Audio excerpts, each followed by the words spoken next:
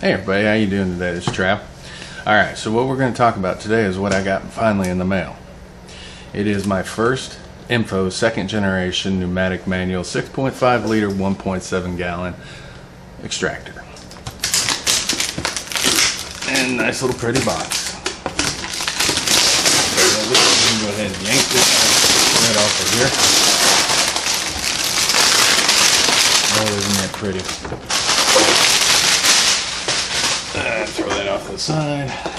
Open up Mr. Box. First thing we got, an instructions manual and wow, that's pretty.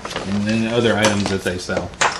That card looks like it's in. Looks like it's Chinese, but we don't know yet. I'm not gonna transcribe, but there's the instructions. We'll go through all that here in a little bit, but basically right now what we're going to do is we're just going to inventory stuff. So we got our box. Mr. Box has a little flap over. I'm hoping like hell I don't see anything broken. Well, where the box got smushed, luckily there's no damage, so that's a nice thing.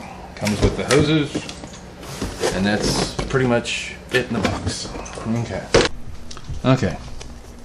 This is the FIRSTINFO tool pneumatic operations fluid extractor manual. Okay, like I said, the safety instructions, the features, the model and what it comes with, breakdown of every piece of equipment, the pneumatic instructions,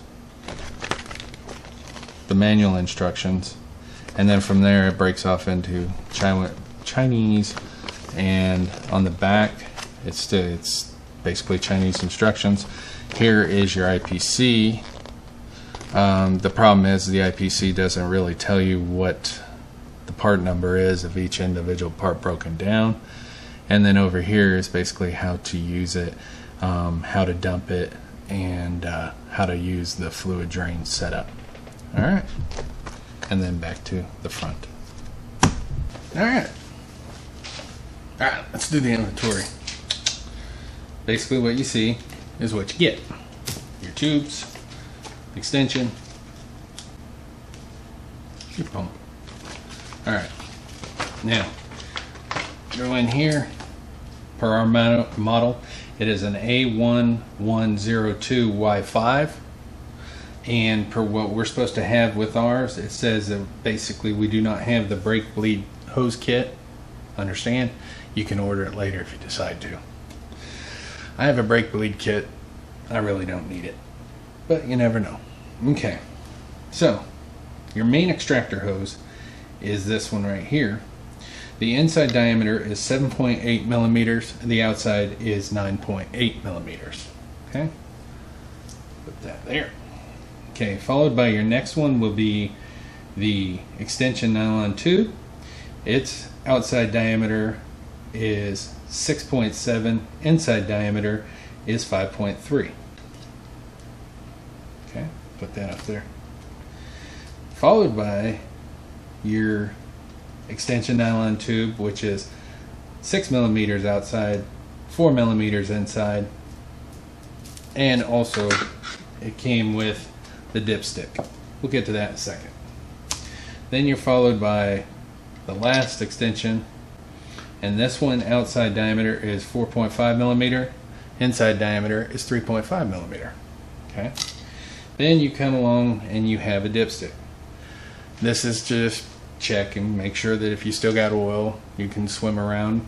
It's basically a dipstick that if something you have does not have a dipstick, it's just got an open access plug, you can use this to go ahead and go down and check it. And then you can put it right back in whichever one. It's pretty blunt, but it does have a little sharpness to it, so just be careful when you put it back in your hose. Actually, I don't like it going in that one, so we're going to go ahead and put it in this one. Let's get a little bit more play. Bend it straight out a little bit so that it doesn't cause any issue. Get caught up in there. Okay. So then we got the tubes. right at the get-go. This is your quiver extension. And I'm just calling it a quiver because I remember arrows and stuff for bow hunting. Alright, so what I'm going to do is I'm going to take this, put this all in here, like so. Now you can, after you put it, but it's just so I can go ahead and put everything in there. Okay, so then it goes on the back here. See? Right through there. And you hold that, and it locks in. You might want to, if it gets feeling flimsy or something, you might want to put something there to stiffen it, you know, or it won't come apart. I mean, it's pretty stout. Okay, so now just go ahead and stick everything back down in there. Oh, and the other thing is the tubes are 41 inches long. Okay, so just if anybody asks. Okay, now this is the tank itself. Has warning. Basically going through your safety precautions and what temperature you need to make sure that you're aware of when you're using this. Okay, this is your pouring instructions. It tells you the best way to pour. It's basically an important sticker. Okay, up here is your air inlet to cause your vacuum. It has a nice little anodized, I think it's just fake anodized plastic shroud over here for the air, which you have an on and off switch. It came with its own little fitting, you can see right there. Okay, and this is your manual pump. Ah, Luke, I'm your father. This is where you connect this one in, and it's made to lock in. Okay, so it locks into place. Now there is not a connection tube that comes in, so basically when you're pulling fluid, it's going to automatically just dump in there. There's no tube inside. I'll do a picture so you guys can see. You'll see it'll be down here somewhere. All right. Okay. You have 6 screws that are up here with 6 nuts holding this basically on top of the tank assembly. So if you needed to take it apart, just those 6 screws, pop it apart, and away you go. Then on the back, of course, your quiver, the extension you add. Now it does have an increments of ½ liter to liter. Okay, so like you got ½ a liter, then a full liter, ½ a liter. Yeah, okay. What I went ahead and did is I went ahead and marked it with my Sharpie so that I could see it better. And then you'll see this one over here is basically pointing up here as the max that this can be filled to so that you can pour it out. Okay, don't go above the max, but it's funny because the line starts here and goes all the way right to max. So they want you to follow it. Followed by, it has a foot, so when you use the manual, it's kind of like a tire pump setup. So you keep your foot placed there and you go ahead and pump, pump, pump, and away you go. It has a decompressing valve right here that you push in so that you can kill the vacuum. Alright, that's pretty much it in a nutshell. Then also it came with the gratitude, dear customer, the normal stuff. It's also in Chinese. Then they sent out a neat little catalog that they have with a whole bunch of different stuff that they have in here. They have a 1-800 number, fax number, email, Skype, payments that they prefer, saying that most orders, 99%, are shipped within 1 to 2 days of business complete. The company is called FIRSTINFOtools.com. They have a Facebook, a YouTube, but it's under the Fit Tools, so it's probably a couple different names, and there's probably a couple different companies that use the exact same setup. This is just the one that's on FIRSTINFO. So that's it in a nutshell. When you go ahead and you assemble all this, the one thing you might want to do is drill a couple little holes, which I will, so that these could actually, the tubes can actually drain down, because after a while, you know, that there's always that little chance there's going to be a little bit of oil, depending on how much you use it, that the oil will come down and collect at the bottom, and then after a while you might develop a little puddle down in there, and then when you go to pull these out, you might wick, and then you might splatter yourself or someone or a project or somebody's vehicle. So just be mindful. If you want, just go ahead and blow little holes there, put a little, you know, rag or something just to collect any residual that you have. It's pretty stout. all in all, it's a great little thing. I'm going to give it a shot. I got mine off of Amazon. Okay, and the dimensions. All right, the tank is approximately 6 inches across. It's approximately 21.5 inches high. So it's 21.5 this way. This is 6 inches across. If you add in the quiver, I know I'm probably saying it wrong, but that's all right. At least you're getting the point. It's roughly around 7.5 inches. So basically it's 7.5 inches from face to here. Okay? So there you go. There's your dimensions. PSI is recommended from 40 to 170. And believe me, it's on the top. It tells you 40 to 170. So when you go to clean out, basically you've got a nice little spit drain right there where it'll drain out, but just be mindful of where your max is, and it's going to meet you there. So it's kind of in the diagrams, it shows you. So it's got a nice little dust cover, stays right there. The only other thing is these are kind of a hard plastic. They're not really rubber, so when you connect them in there,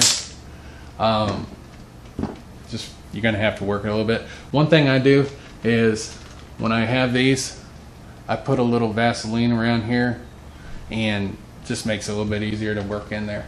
No signs of, well, you know, possibly swelling.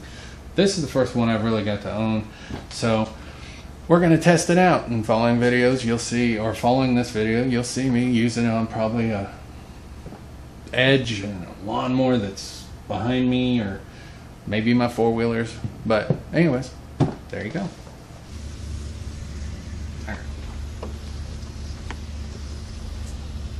So here we go. I'm going to take out the magic wand. Okay. Turn that over. Now you're going to notice that I got this on here. The fitting that I have, my main fittings is not like this one. It holds and everything, but it still has air bleeding by. So to make it a little bit quieter, I went ahead and gave it its own muffler.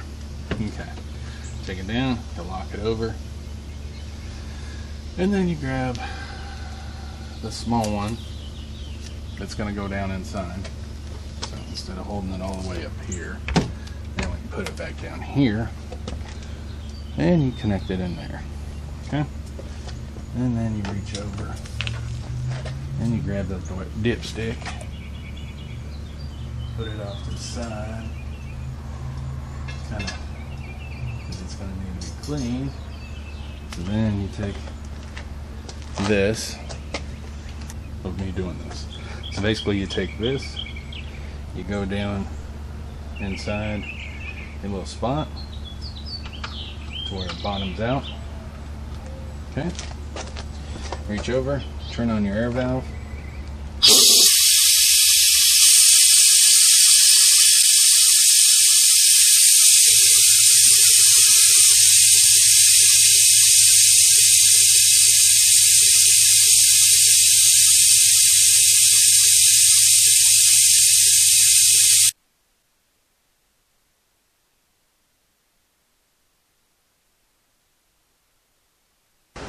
Hey everybody. One thing I forgot to tell everybody. When you do the tubes, this is your primary, the one that connects to here. Okay? And then these all connect to this tube. So all the other tubes that you have only go to this tube right here. They don't daisy chain, so you can't connect this tube with this tube.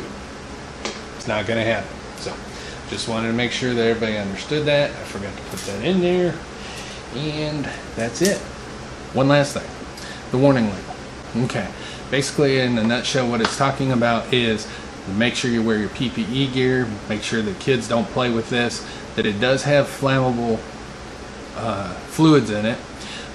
Be cognizant of the vapors. On top of that, don't use this to extract solvents, poisons, or chemicals. And if by chance you magically, it has happened, get it to its collection point. And most of all, do not store this. This is not a storage tank. This is basically a transfer tank. On top of that, the final part is that they tell you the temperature range, and that is between 1 Celsius to 95 Celsius, or 33 degrees Fahrenheit to 203 degrees Fahrenheit. And at the very bottom it tells you in the application it's for transmission, engine oil, stuff like that. Okay, well, I hope this video has helped you. If you got any questions or anything, feel free to leave a comment down below. And if you can think of anything that might possibly help the videos, feel free. But as always, keep them positive, keep them motivated. Y'all have a great and safe day, okay? Bye.